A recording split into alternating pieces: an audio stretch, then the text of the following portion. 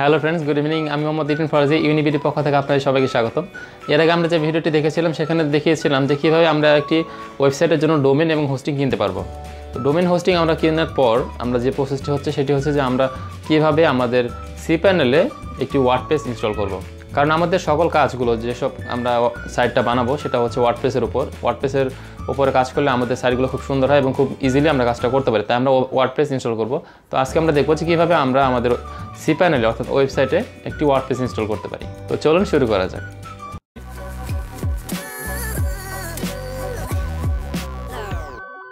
আমাদের ওয়েবসাইটে একটি ওয়ার্ডপ্রেস ইনস্টল করার জন্য আমাদেরকে যা করতে হবে, প্রথমে আমি একটি ব্রাউজার ওপেন করছি এবং আপনাদেরকে দেখাচ্ছি আমাদের সাইটের কী অবস্থা। জাস্ট আমরা cPanel-টা আছে আমাদের সাইটে, আর কিছুই নাই। দেখুন আমাদেরকে একটি এরর মেসেজ দেখাচ্ছে, আমাদের সাইটে কিছুই নেই। তো এই সাইটে আমরা আমাদের একটি ওয়ার্ডপ্রেস ইনস্টল করব। তো অ্যাট ফার্স্ট আমাদেরকে cPanel-এ লগ ইন করতে হবে।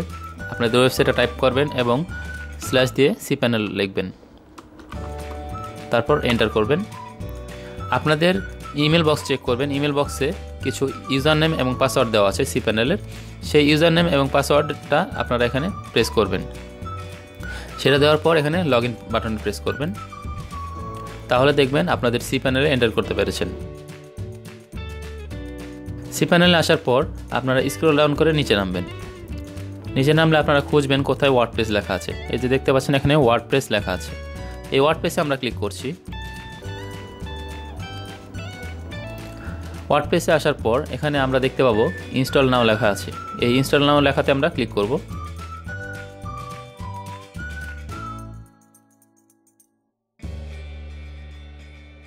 এখন এখানে দেখতে পাচ্ছেন সিম্পল কিছু ফর্ম এসেছে, আমাদেরকে এগুলো ফিল আপ করতে হবে।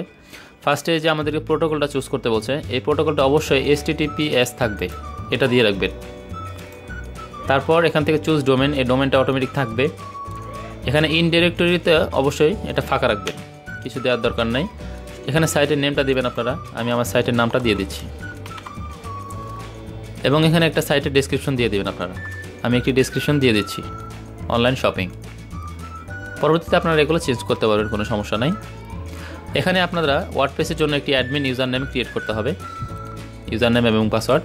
তো এখানে আপনারা আপনাদের ইউজার নেম এবং পাসওয়ার্ডটি দিয়ে দিবেন। এখানে আপনারা যে কোনো ইউজার নেম এবং পাসওয়ার্ড দিতে পারেন।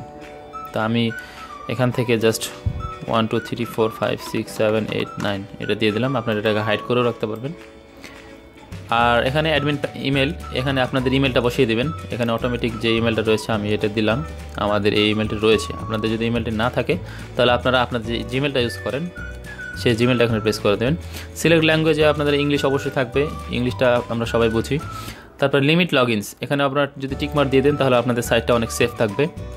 এখানে অবশ্যই টিকমার্কটা দিয়ে দেবেন। তারপর এখানে সিম্পল ইনস্টল বাটনে ক্লিক করে দেবেন।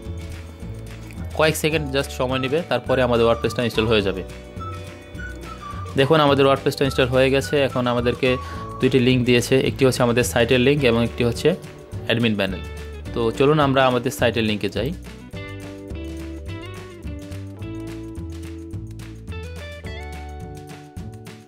দেখতে পাচ্ছেন আমাদের আগে কিন্তু কোনো কিছু আসতো না, এখন আমাদের জাস্ট ওয়ার্ডপ্রেস ইনস্টল করাতেই আমাদের অনেক কিছু চলে এসেছে, একটা ডিজাইন চলে এসেছে।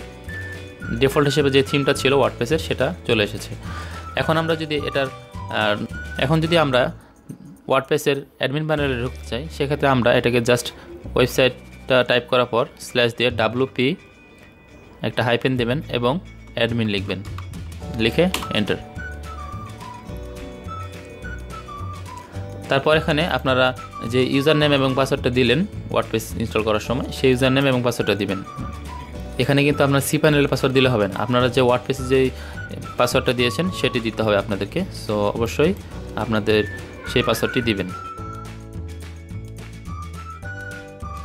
এখানে যদি রিমেম্বার মিতে টিকমার্ক দিয়ে দেন তাহলে আপনাদের বারবার পাসওয়ার্ড চাইবে না, পাসওয়ার্ডটি আপনাদের ব্রাউজারে সেভ হয়ে থাকবে।